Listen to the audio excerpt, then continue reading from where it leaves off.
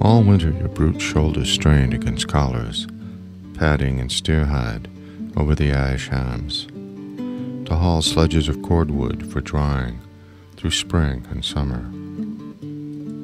From the Glenwood stove next winter and for the simmering range. In April you pulled cartloads of manure to spread on the fields, dark manure of Holsteins, the knobs of your own clustered with oats. All summer you mowed the grass in meadow and hayfield, the mowing machine clacketing beside you while the sun walked high in the morning.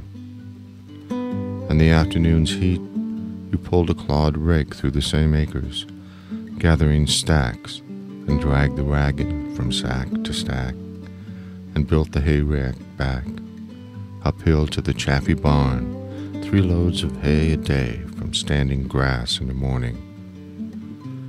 Sundays you trotted the 2 miles to church with a light load, a leather quarter-top buggy, and grazed in the sound of hymns. Generation on generation, your neck rubbed the windowsill of the stall, smoothing the wood as the sea smooths glass.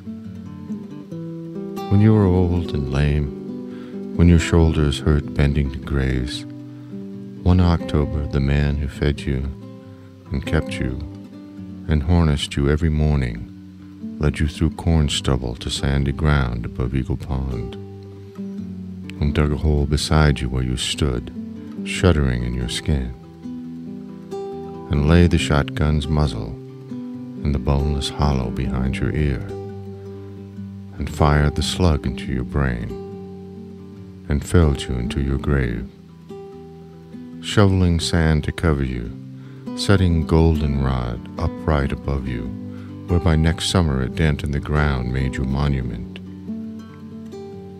For 150 years, in the pasture of dead horses, roots of pine trees pushed through the pale curves of your ribs.